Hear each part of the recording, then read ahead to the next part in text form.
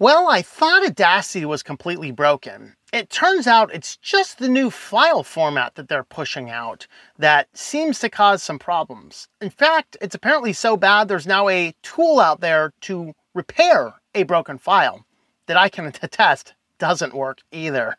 I've had some issues with Audacity lately, but I also today, in recording a video about how bad Audacity has become, I found the solution to the problem. And so we'll go ahead and chat about this. Stay tuned.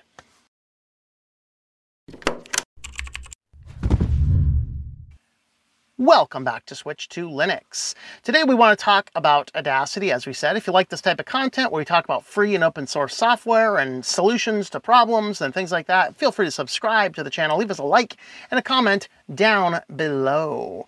And with that, we are going to talk about this application. Of course, the Audacity package has been sold, and then they've been doing a lot of changes, and some of those changes have been bad and controversial. Some of those have been reversed. And I've been struggling hard with Audacity since the latest versions. I'm not sure exactly which version it was, but right now I'm running 3.7 on my Linux Mint 22.0, which is my bleeding edge Linux laptop. Of course, I hold one of them back. I think it's still like 21-ish or something, maybe even 20-ish or so. I have one of them that's a little bit more up to date, and I have one that I keep on edge. This allows me to test different software. And one of the reasons I don't like just pushing updates automatically is because things oftentimes break or move, and I've had problems with Audacity in the past. Of course, I talked about this at one point in time. All the macros used to be, I think they were on the edit menu, and then they moved them to the tools menu without even mentioning it in the release notes. It took me a while to figure this out, and I had a deadline. I'm like, where is everything? Caused some problems. Of course, I figured that out, and like a person that regularly uses Audacity for things anyway, I tend to find the solutions. Unfortunately, some of the solutions the workarounds are not as good as they want. So let me go ahead and move on over to the computer, and I will show you what the problem happens to be. So here I have the audiobook files for the, yes, I finally finished it, the supporter story from last month. Okay, and part of the challenge I had is getting these files properly processed. And so when I record these, I record them and then I save them as the Audacity file, and then I export a backup of the WAV file. And then what I will do then is I will then edit down the file to what it should be. I don't generally save another WAV file backup of that. I save that in the Audacity file. The problem is that Audacity files, their new file format, which they just created. Now, you used to have an Audacity file, which carried with it a whole separate folder, and there were tons of things in there. Now they've confined everything into a single file, but this file seems to be sometimes broken. Of relevance now, the file does not seem to properly apply filters. So if we go in, and I'm going to use 4. In my earlier tests, I was doing 2. I'm going to use file 4, which I've actually never tried doing the filter testing in 4. So hopefully it works here. What we're going to do, oops, I'm not going to double click it. We'll talk about Tenacity in a few minutes here. We're going to open this guy up in Audacity, and then what we're going to do is, when you're doing an audiobook, you have to do some post-processing. You have to have 3 specific elements of your file. Now, we have a plugin for audiobooks to test this. You have to have a peak at no higher than -3. You have to RMS normalize between -18 and -23. You have a noise floor of 60. You'll see that this file fails on those 2 levels. Now, the reason I picked this small file is hopefully it takes less time. When I was recording the first version of this video, we actually ran the processes and it took over 5 minutes to complete, and of course it completely failed. So first, we're going to go over to the macro manager. I have 2 ACX applications here. What these do is these will run the filter, curve, RMS normalize, and the limiter. Now, the first one is utilizing the RMS normalize plugin that we have. The second one is using the loudness normalization, which is the built-in tool that Audacity now gives us as of, I think, version 2.1 or something like that. It's been in there for a while, but I was still using the RMS normalize plugin because it worked. So what I did here with the plugin, let's edit this one here. We have this set at -22. We have our limiter set at -3. So hopefully everything is well within range. Now the problem I was doing is I've always edited these files, and then on the Audacity file, I would apply the macro. The challenge I was having is they would start taking forever and they would fail. So now you can see I ran this file. Let's mark our time at 12:39 and we'll see how long this takes to run. Okay, so that actually took only 2 minutes to run. Now the last one was 5 minutes to run. That file is about twice the size of this. Now let's run our ACX check. This is the file again. I have not tested on this methodology because it kept on failing everywhere. This one actually passed. I'm totally shocked. So typically what would seem to happen is larger files, they don't work as well. Presumably there's more stuff for the RMS normalize to figure out, and this runs a problem. So oftentimes this thing would fail. Okay, so that one actually worked.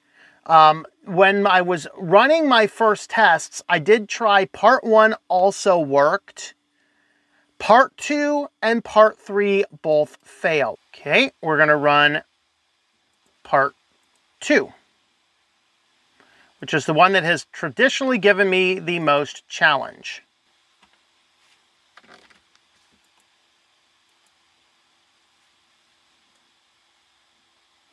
This one fails everywhere. Maybe the difference is where it fails at the start. So let's go ahead and run our tools check here. All right, so that took about 4 or 5 minutes to do. Let's see if this one analyzes. I swear, if this thing analyzes correctly.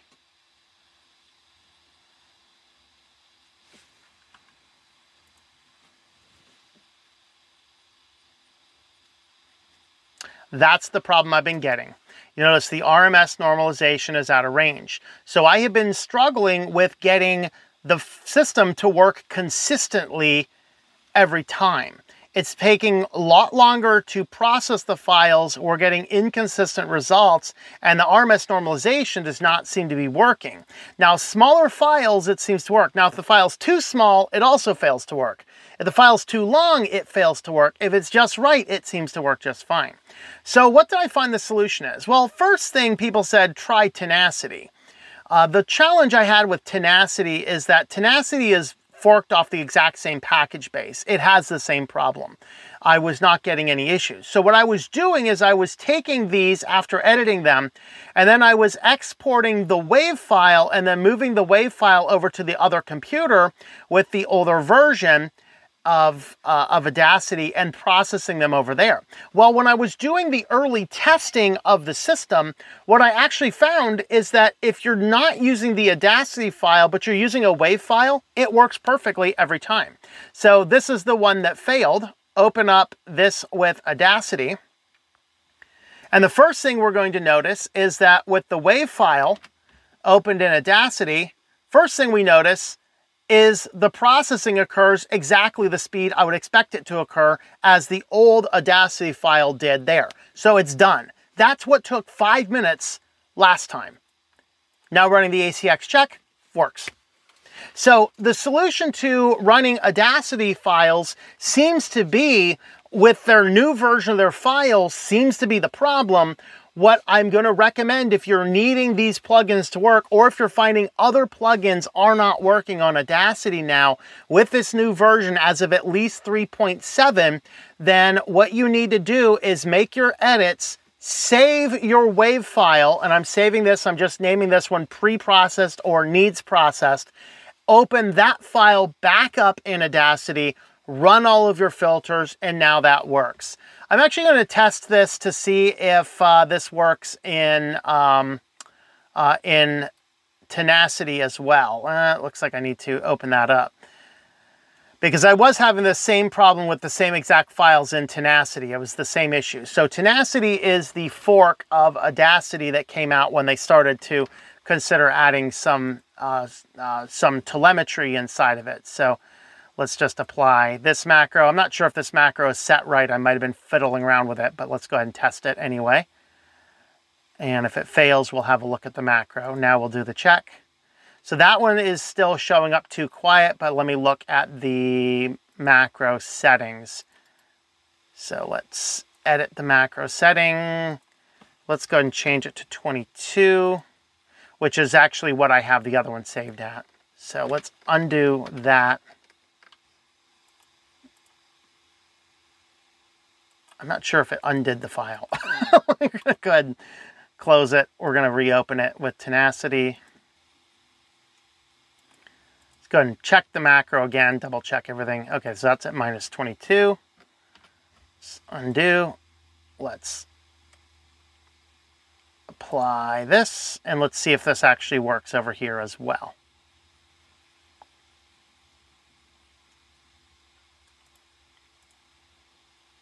So that one works. So I just changed that RMS normalization level down a little bit. Just bring it within that minus 18 to minus 23 range. So if you're using either Audacity or Tenacity and you're having problems with plugins, I think the problem is related to the new file format. So go ahead and save it as a WAV file, highest bitrate you can to be as lossless as possible, or some other lossless format. Open that file back up outside of the Audacity file and test if your plugins there work. This is once again why I'm not a huge fan of having these plugins or the applications constantly changing. This is why I hold back updates a lot. And curiously though, the only applications I've really had problems with have been Kdenlive, Audacity, and OBS. The 3 software packages I really need to make my media industry work. They're the ones that have always had the problems. I've not had any regressionatory issues with GIMP or LibreOffice or any of these other applications. It's just these media-related ones. But there always are solutions. Again, we solved the OBS issue by apparently they added a setting and you had to set the setting the first time in order for things to work. And Kdenlive, there was just a version of that was totally broken. So running the latest repository versions, running their PPA is what solved that problem. So there are issues with pushing updates all the time. This is why I run Arch, so I can test some of these things, and also this bleeding edge Linux Mint laptop so I can test things, but I keep my streaming computer mostly untouched until I absolutely know everything's working. I have all the bugs worked out, because the last thing I need to do is turn that system on and have it not work because some update broke some process and I'm already behind on my schedule. Like today, I started recording this video over an hour ago and I'm just done with it now because things kept on changing in the process. So anyway, there is my take on that. Audacity, it turns out, is not broken. It's probably just the new file format is. So now I figured out the process, we can get the audiobooks out a little bit faster in the future. With that, thank you for watching. Let me know any other thoughts you have, or maybe even questions you have about Audacity. I'll see if I can solve those ones too while I'm on the Audacity mode. Let me know that in the comments below. Thanks for watching, and I hope that you enjoy switching to Linux.